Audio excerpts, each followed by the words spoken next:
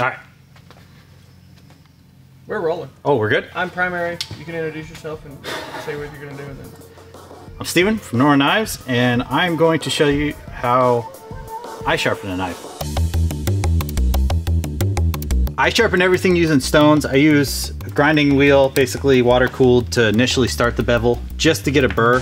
But everything else I do on stones. I'm a strong believer in that a flat stone for a chef knife is pretty much the best edge.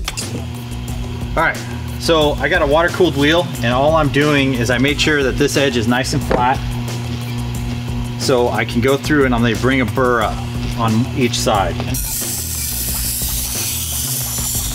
Kind of start it.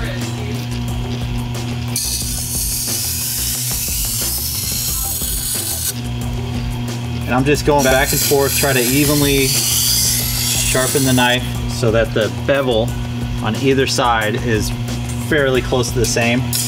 I'm never too worried about it being 100% the same, because to be honest, the knives are thin enough that it's not going to change any type of cutting performance. If it was a thicker knife, then it might. What I'm doing right now is I'm feeling for a burr, and basically I feel a burr all the way across except for right here. So I'm just gonna put a little more right there. Nice, smooth, cool. And do it the other way.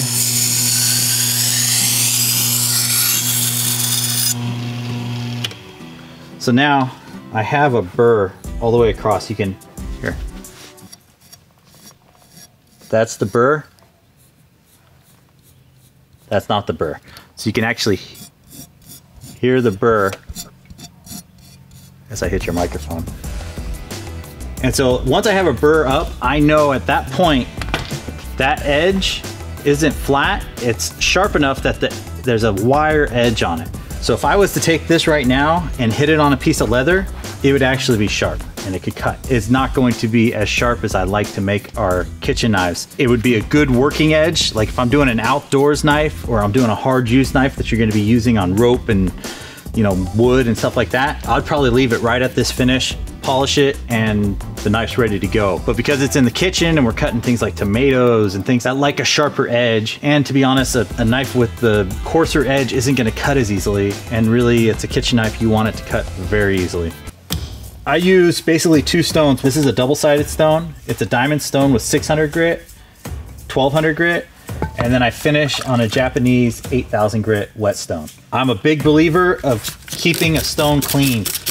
Pretty much every knife I do, I'll come through, I'll scrub the stone just to get all the carbon off of it that was inputted from the last time I sharpened, and then I'll spray it clean. I'll find out what side the burr's on to start, and I always work from the opposite side. So what you're gonna start doing at this point is you're gonna start working that burr from one side to the other, and you work it back and forth, progressively finer grits till it falls off. I'll just kind of show you how I do it. So I'll take it and I'll start and I'll walk my fingers back and forth and kind of keep pressure where I'm going back and forth. Now I'm constantly changing kind of direction.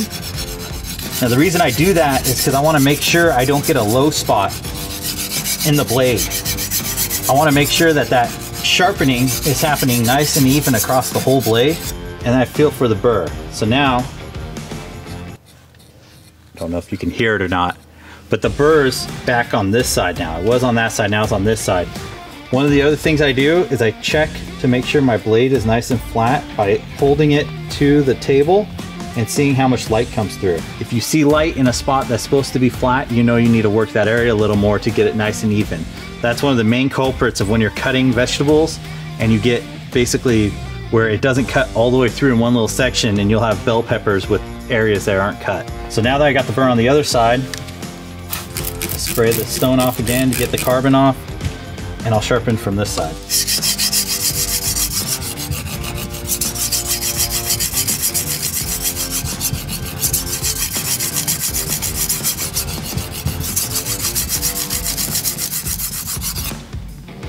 Now I should have the burrs flipped over. I check it just to make sure I'm getting flatter. Everything looks good. Now I'll flip the stone. So now I am done with the 600, and now I'll go to the 1200. Depending on the steel, every steel's a little different. With ABL, it's hard enough and soft enough compared to like M4 or some of the premium steels that I don't have to go through and do another polishing pass, which is what I call when I go back and forth. I'm basically evening out and polishing it. At this point, I can just start working that burr and refining the final finish. So I do push on diamond because I actually think that diamond cuts better in a push cut, and this isn't my final finish.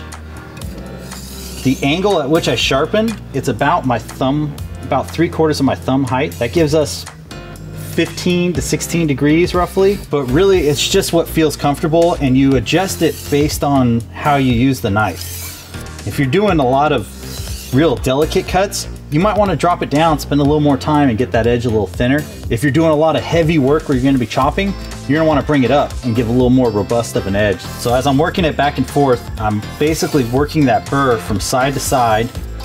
And if you think of it as fatiguing the edge of the metal to where it actually is going to work and break itself off. At this point,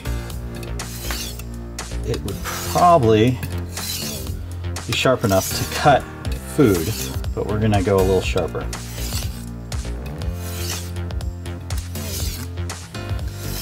And really with sharpening, the more time you spend on it, the better the finish you get.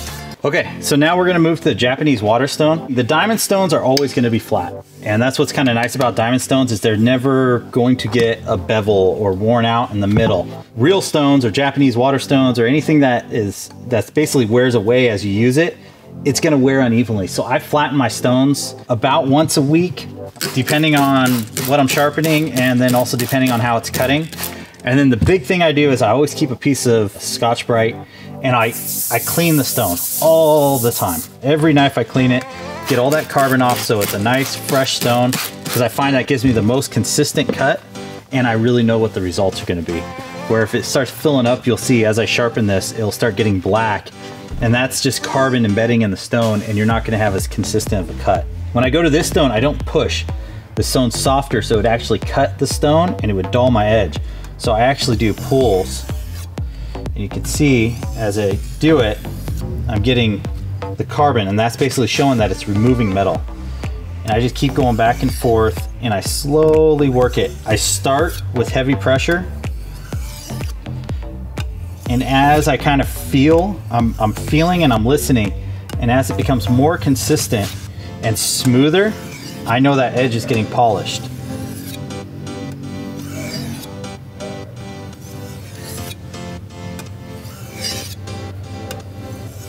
Oh, it's getting there. And then I lighten up, and I kind of, one of the tricks I do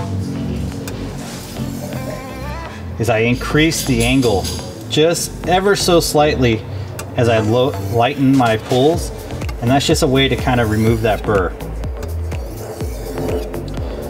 The final step, put this back in the water.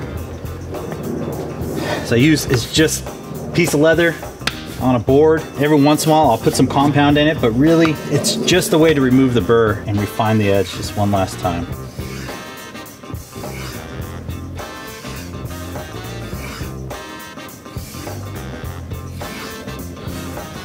And then I always, well, I do two different types of tests. Well, three kind of. I kind of feel the edge, and I do what Murray Carter calls the 3-finger test of sharpness. And that's just more feeling if it bites into your skin, which sounds scary, but it actually is. Once you get used to it, it's not too bad. But once, the other thing I do is I check to make sure it shaves. And you can kind of see the hair's just kind of popping off. And that shows that it's basically a razor blade at that point. And then the other thing I do is I grab a piece of paper. Then I use the paper, and that tells me how smooth of an edge it is all the way across. So as you pull, if it catches, that tells you got an edge, a part of the blade that isn't sharp. So that just kind of tells me that it's ready to use. So that's how you sharpen a knife.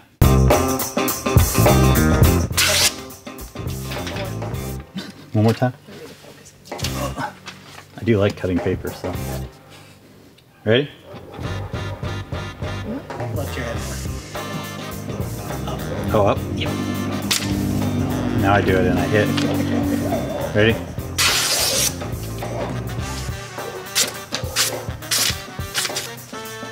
So, yeah, plenty sharp for anything you need in the kitchen.